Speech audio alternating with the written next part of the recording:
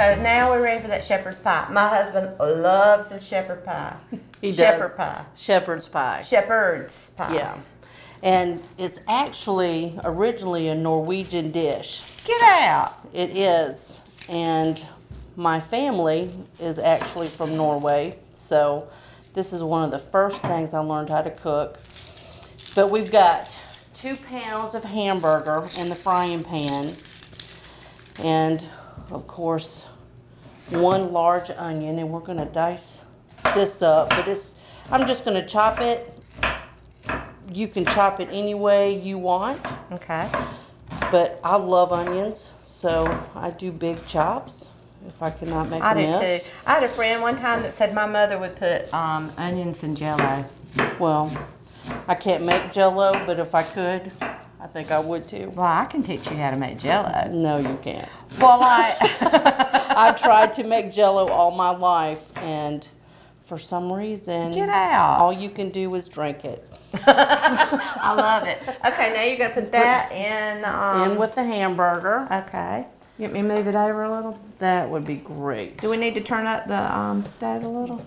We are going to turn it up. And sometimes, if I have mushrooms in the refrigerator, I'll chop them up and put them in it after the onions and the hamburger are cooked. Okay. So, like, have you cooked all your life? Well, no, I haven't. My mom was an excellent cook, but she was very OCD, so she wouldn't let anyone in the kitchen but her. Oh, that's terrible. Yeah, so I actually got to practice on my husband when I got married. Yeah, but you've been married like forever. 30 years. Yeah. So I practiced for 28 on him and then got it. Oh, I'm glad I came around in about year 29. I know. I needed you. Okay, so what we put next? We're going to add salt and pepper, and I just do it to taste. And it'll really be about a teaspoon of each. When I started cooking, I did watch my mother, but she never measured anything. Mine didn't either. So I don't either. You just kind of look at it. It's called eyeballing. Eyeballing. Yeah. Well, so like what kind, now your mom and dad moved down here actually as children from Minnesota, right? Well, my mom was actually from North Carolina. Oh, okay, so she was a southern cook. Yes, and my dad was from Minnesota. So he brought in the exotic food. Yes, meat. Meat. Oh, okay. When you're from the South, it's mostly vegetables, but when you're from up north, it's a lot of meat. Yeah, we eat a lot of chicken. Yeah. Yeah. All right, and what do we do? Just let this... You just let it keep cooking, brown the hamburger, let the onions start to get soft. Okay. You want to do it? Or am I getting on your nerves? No, I think you're doing a good job. Okay. I'm sitting here squeezing my hands going, I know. That's the way you notice I said you were going to cook this and then I took it. Uh-huh. Yeah, well. That's okay. I like that. That's the way I roll. Well, while you do that, how about let me do the potatoes? Okay, yeah. And this is 5 pounds of potatoes. Cubed Peeled. up. Yep. And cooked. And Yep. of course, we're going to do what every good cook does, and we're going to stick an entire stick of butter in there, and I am just going to break it up a little bit because it's not real soft. Whoa. Well, and then sour cream. I love sour cream in my mashed potatoes. And I am going to use a cup. Again, I'm just eyeing it, but... Hey, Amy, have you ever put garlic in your mashed potatoes? I have, but not for this recipe. Yeah. I love garlicky mashed potatoes. I need salt and pepper. Did you? I moved it. Again, just Sammy do the smells salt, it and it smells good. the My pepper. baby wants to eat some hamburger. A little bit of cream. And now I need to mix it together. Oh, you need the mixer. Let me I do get need it the for you. mixer. There you go, my friend. My Thank neighbor. you. I'm being neighborly. Thank you. Let me see if I can use this like you did. I hope you use it better.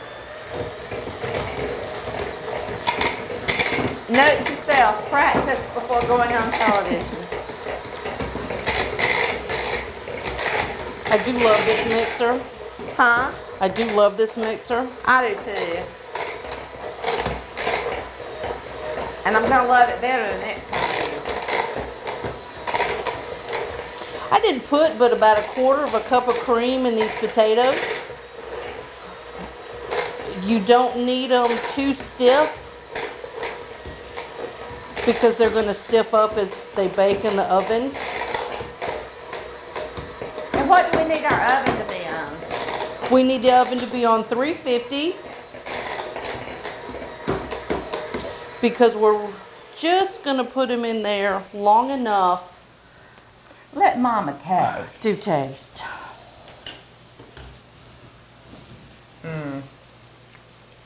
This is why I'll never be skinny. They're good though, aren't they? Just not worth it. That's right. All right, the hamburger. You think we're ready? I do. It looks done. And the onions are a little bit transparent. And you don't have to drain this if you use an 80-20 or a 90-10 hamburger. Oh, that's what we used. Yes.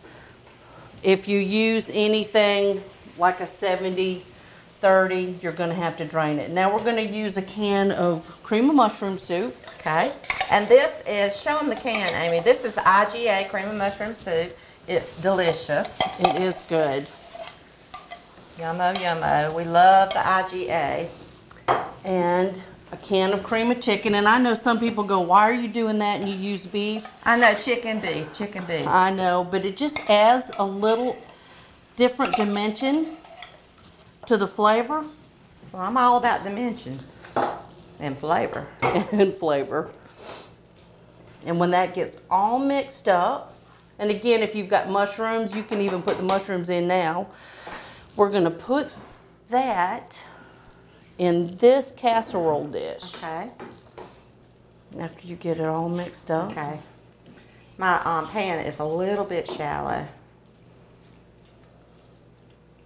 That's okay. That looks really good. Yum. It smells good. You know, I made shepherd's pie for my husband about 10 years ago, and he said, I like my vegetables and potatoes separately.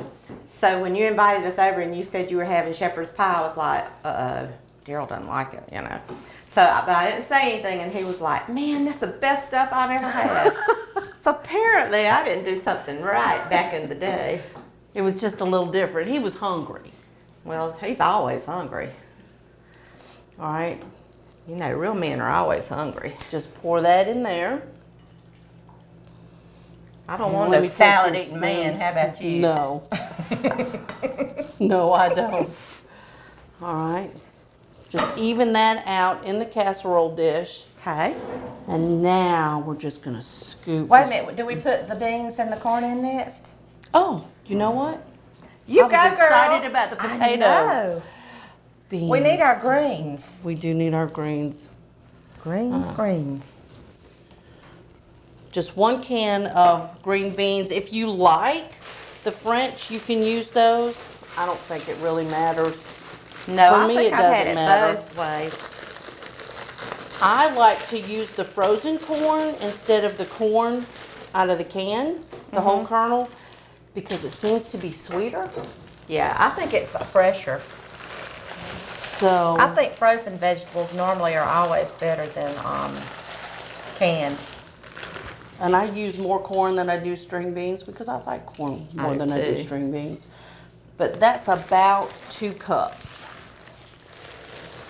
And that unthaws really well. And this is in a the great oven. dish that you can eat with your friends, or you can freeze it, because you freeze this. Yes. And take it to a friend.